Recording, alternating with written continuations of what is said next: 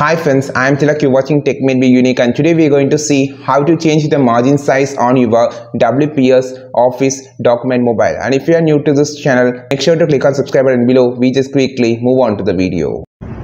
So how to change the margin size in WPS Office document mobile, I'm just going to show in this video. So we're just opening a new document here. So adding a blank document here.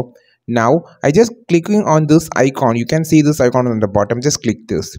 Now you will just want to scroll this side to choose the view option. So here in view option you will see a lot of tools about the view section, and you just scroll down, you will see an option called page setup on the bottom.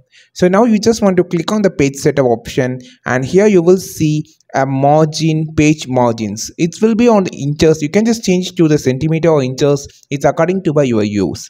And now you can just scroll down, you can see the page setup.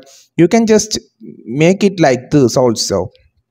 You can see the inches is mentioning here about 0.8 inches of margin, or you just need a 2 inches of margin. You can also use 2 inches of margin by one side like this also. After creating and click OK, now you can see the text is starting from here because we just making a 2 inches of margin. So you can see, zoom out the page and you can see how it's look like. You can see the arrow marking on the fourth side where the margin has been starting. I think this video helped you a lot. Like this video, share this video, subscribe this channel. We will meet our next video with super valuable content. This is Tilak signing off from Tech Made Be Unique. Have a wonderful day.